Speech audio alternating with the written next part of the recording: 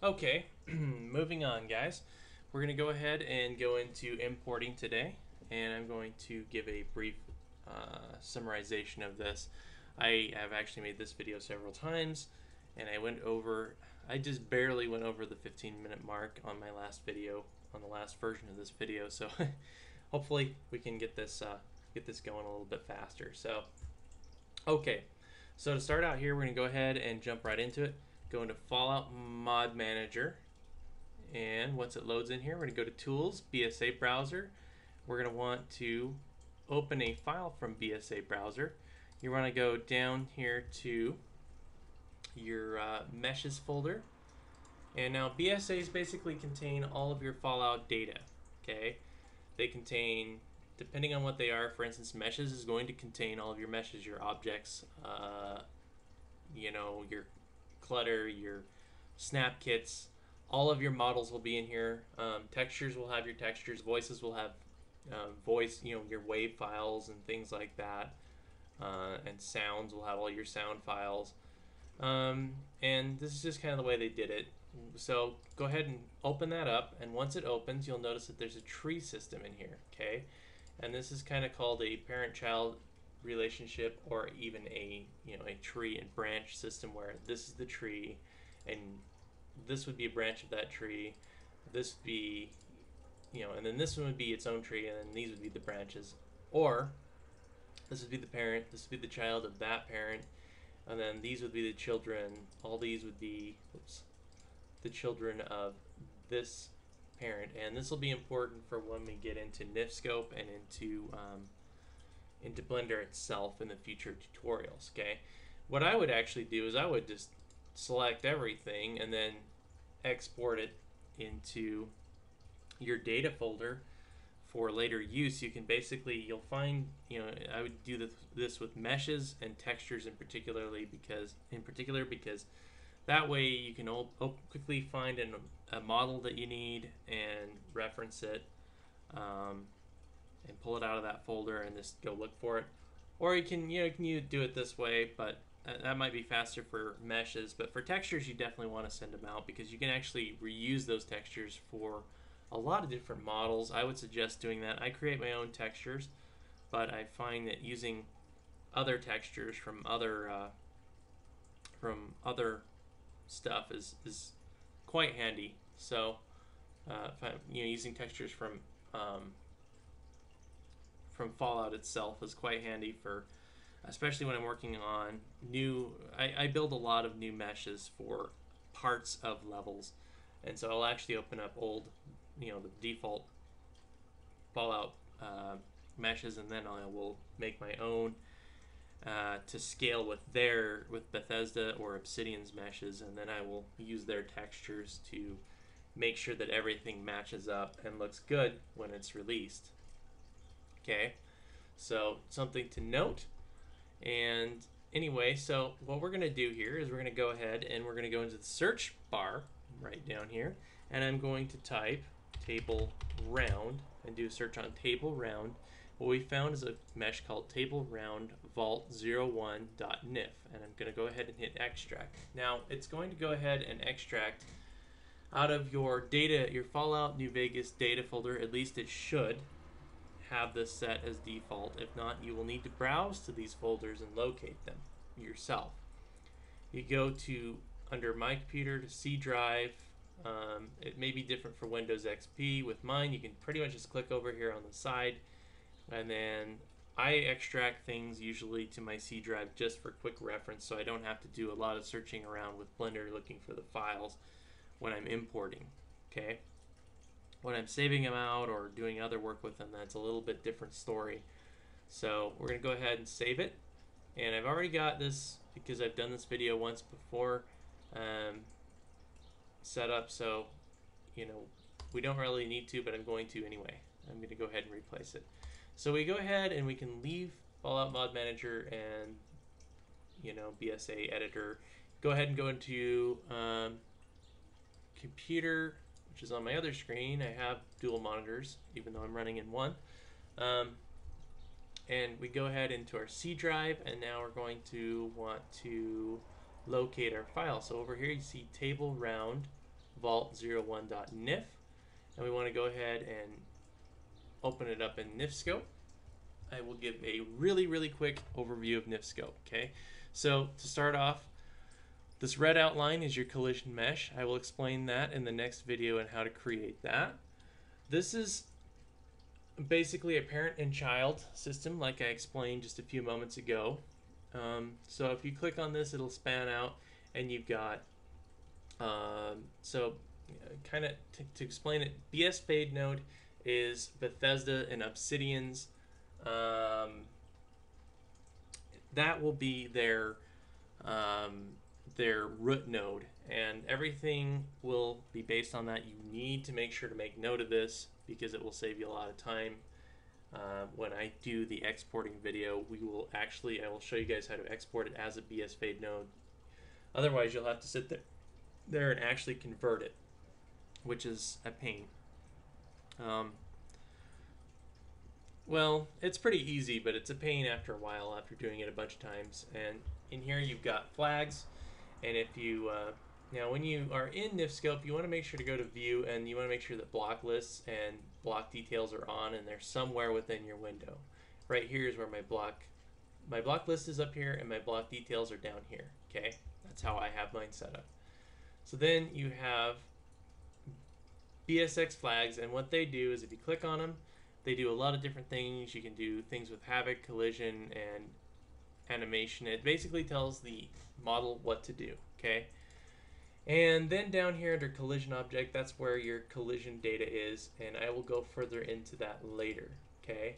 I don't know why there's a BS Fade node down here. It's probably just the mesh data. I'm not exactly certain. It's just however they set it up. Now the tri-strips, you notice if I click on that, you'll actually get the mesh. This is the mesh data. And if you open this up, the children under this will show you. And these are actually called nodes, by the way. And if you click on this node, in NifScope, they're called nodes. And then branches. And if you click on these, and you'll see a bunch of branches. And you can actually click on materials to change the materials. This one has an alpha property.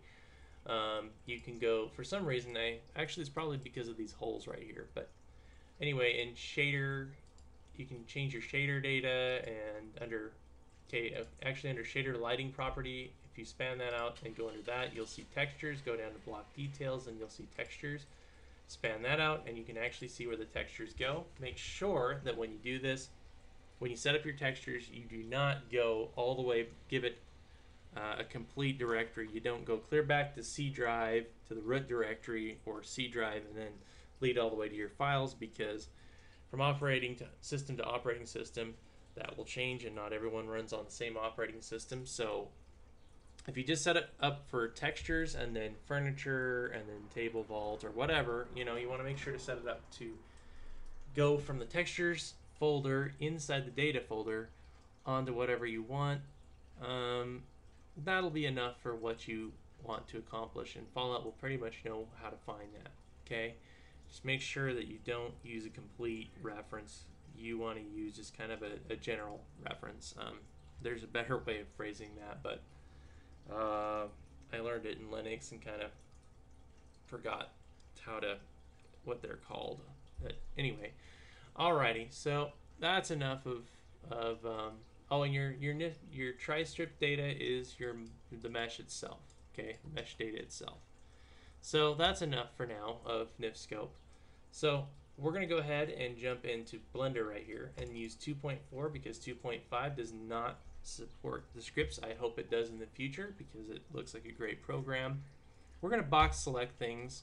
I would show you guys how to do that, but or you can actually individually select them and delete them. To box select, you just hit B.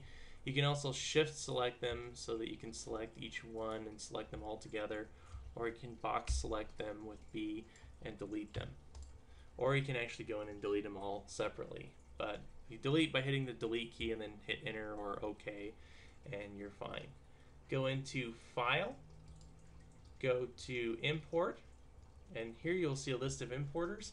I would suggest using, now if you're importing from another file, I would probably always use wavefront object because it preserves pretty much most of your mesh data as it is. I don't think it triangulates it. It splits all your faces into triangles, and it also preserves your UVs and your texture data. So use this if you're just importing something, say, from 3ds Max or another program. That's what I would recommend. Use NetImmerse Gamebryo, and if you notice, it says NIF and KF and EGM. EGM is for facial animation stuff, I believe. KF is for animations themselves. NIF is for your models. So go ahead and select that. When you go in here, and then you'll get another window, and then you have to select. Now, if you notice, we're in our C drive. You just want to select Table Round Vault 01. Well, that's what we're going to do today anyway. And you get another window. And so in this window, you see quite a bit of complex stuff. It's not too terribly bad. And what I would do is I would leave all of this stuff ticked on, merge skeleton roots, send geometries to bind position, send detached geometries to node position, send bones to bind position. I would just leave most of this stuff on. It's kind of leave it at default settings, but make sure this stuff's turned on. I just leave it on just in case. Realign bone tail plus roll is used for to help realign the model between Fallout and Blender, so the two can kind of cooperate together. I believe that's what it's for anyway.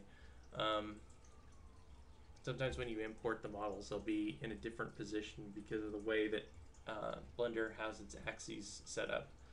Now, I would import animation and extra nodes because you want to make sure you've got all the data.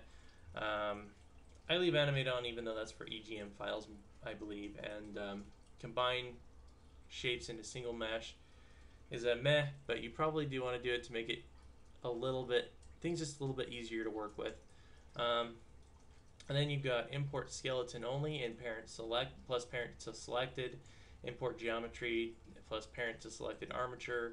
And what these are for is if you have a rigged mesh, you will import your, you may want to, for instance, import your model. You may have a skeleton that you created or a skeleton that you've already imported, and then you want to import your model and have that rigged to the skeleton and parented to it. If you do that, then what you need to do is select your skeleton and import your model. But if you do it the opposite way, which is import geometry plus parent to selected armature, you need to select your geometry and then have and then import your armature, and it will automatically connect to your geometry. I would probably use the first one. It works a little bit better from what I understand and what I've read. But as far as this stuff goes, for static meshes, you don't need to do any of that. Just leave it as defaults. Leave these all unticked because we're just importing all of the data. Okay, so we're going to go ahead and import, and voila, there we have it. We have a table. So if you spin around it, you can see the table. You can see that we have a collision mesh, and I'll go more in on that collision mesh data later on.